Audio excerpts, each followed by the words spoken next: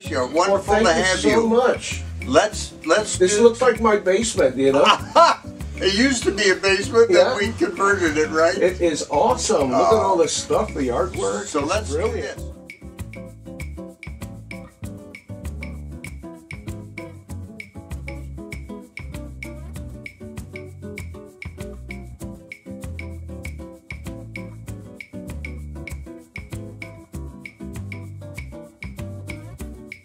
Hello ladies and gentlemen, my name is Dr. James George. I'm an abstract artist in Woodbury, New Jersey, a retired emergency physician. And with me today is my special guest, Mr. Mark Partridge. Hello. And Mark is a wonderful abstract artist who has something in common with me. He is also a licensed attorney and a member of the bar, as I am.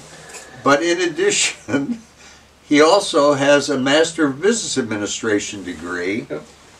I have a medical degree and a law degree.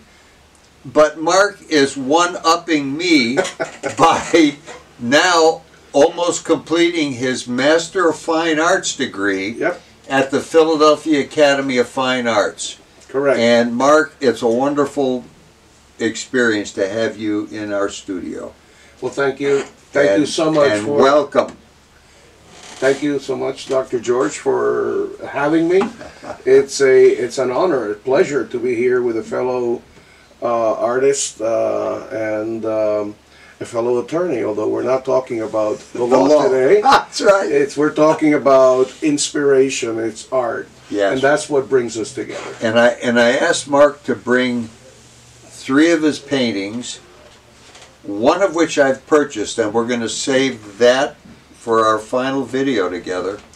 But Mark, in a kind of abbreviated way, tell us about this painting. So very quickly, this painting started with me writing a poem in Spanish, which is my mother tongue, believe it or not. And so it's a poem about a memory I had with my grandfather. My grandfather, I told you, from my mom's side, the guy who came from Mallorca, he, as a hobby, he was given to sewing fishing nets. So I have this very vivid memory of me sitting by him, and he was doing his netting, and I was just talking to him.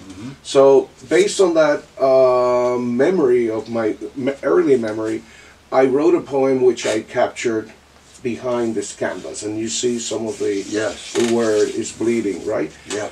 Now the next iteration of it is that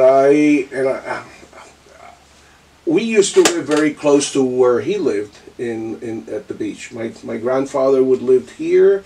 We would live here, and I have memories of my mother and I, along with my brother, walking by the beach to go to my grandfather's house. So that took me to the idea of, all right, let me see how this looks on Google Maps. And I was able to capture the coastline of that route that we took every morning. And it's a beautiful coastline. It is a beautiful coastline, because as I was doing the coastline, suddenly this notion of a female figure came up. And so I asked myself, well, how are you going to relate the poem about your grandfather, the female figure, the coastline? And at the end of the day, what this is all about, this is an expression of stacked memories, and that's the name of this piece of work. It's a mash of several set of memories, but at the end of the day, it speaks about, you know, the mother of all of us, right? Who is guiding over and protecting us through or across every place we live, right? In this instance, the context was the beach, the shoreline, but it's universal in that in our lives we've always had a very special person who has guided us, who has taken care of us, who has been there to protect us and shelter us from all threats, right? And so I think that this is how this piece comes together. And so when I finished it, I looked at it and I said, oh my God, this is a gorgeous piece of work. It is. And It's so beautiful. that's how I came to share it with you. It's beautiful, and Stacked Memories is a beautiful title, and the fact that it began with your scribing a poem in Spanish over which you've overlaid this beautiful, colorful piece of art is it's a beautiful thing.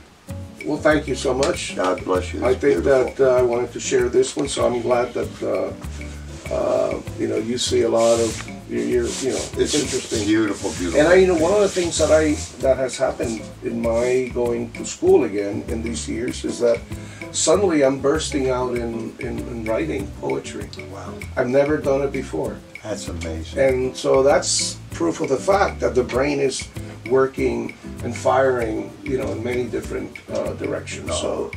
So there you go. That's beautiful. So, Folks, we hope you enjoy this conversation about Stacked Memories with Mark Partridge. Thank you. thank you.